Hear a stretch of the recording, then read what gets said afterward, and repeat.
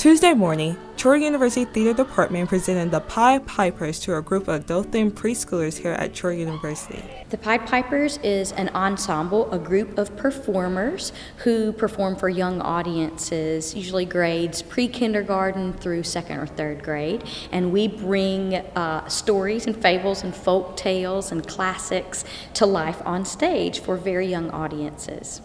Even though the Pied Pipers is considered a theater performance, it gives the cast members a chance to react with the children. We base our entire show around play. So usually at least once a week I spend 4 hours with them and we jump around and we start our rehearsals playing with jump ropes and we hop around and we dance and we sing and it's such a good time. The Pied Pipers comes a long way with Troy University. Actually, the Pied Pipers began in the 1970s when theater started at the university with Dr. David Dye.